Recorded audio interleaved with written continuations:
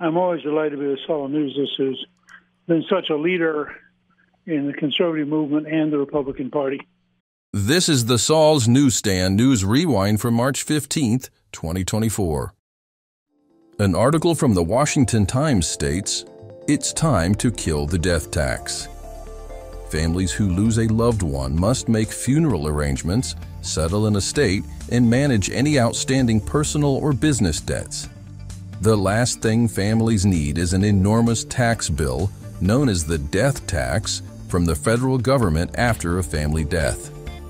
Over 99% of our nation's 2 million farms and ranches and over 95% of our nation's small businesses are owned and operated by individuals and families. This means that nearly every farmer and small business owner, from Iowa to Florida, is impacted by this onerous tax. That's why Representative Kat Cammack and Representative Randy Feenstra recently introduced the Death Tax Repeal Act, which would permanently repeal the death tax, which imposes an unfair and costly tax on the transfer of property, land, and other assets from a deceased family member to heirs of family farms and small businesses. In the U.S. House of Representatives, nearly 170 members have joined in this tax-cutting effort. 194 organizations, including the American Farm Bureau Federation, National Restaurant Association, National Federation of Independent Businesses, and the Family Business Coalition have also supported the Death Tax Repeal Act. The 60+ Association strongly supports this legislation, which kills the death tax, a fight that we have been engaged in for over 3 decades. The Hill reports, Trump cleans up remarks about cutting Social Security and Medicare. Former President Trump in a new interview sought to clarify comments from earlier in the week in which he said there are ways to go about cutting entitlement programs.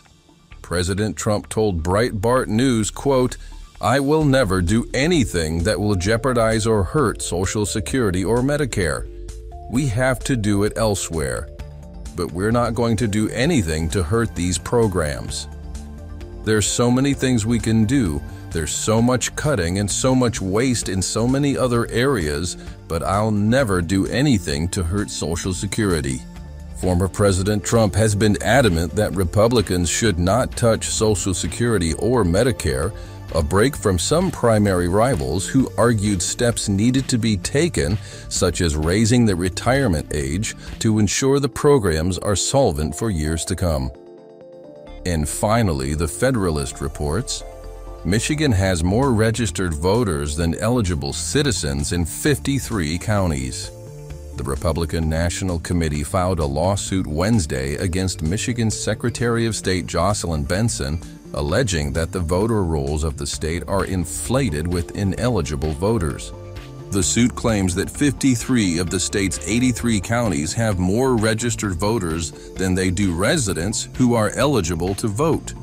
23 other counties also allegedly have suspiciously high voter registration rates of 90% or more, which does not reflect the nationwide voter registration rate. A recent analysis of the voter rolls in Michigan found one of the voters who was still on the state's list at the time the lawsuit was filed was born in 1908 and died in 1990.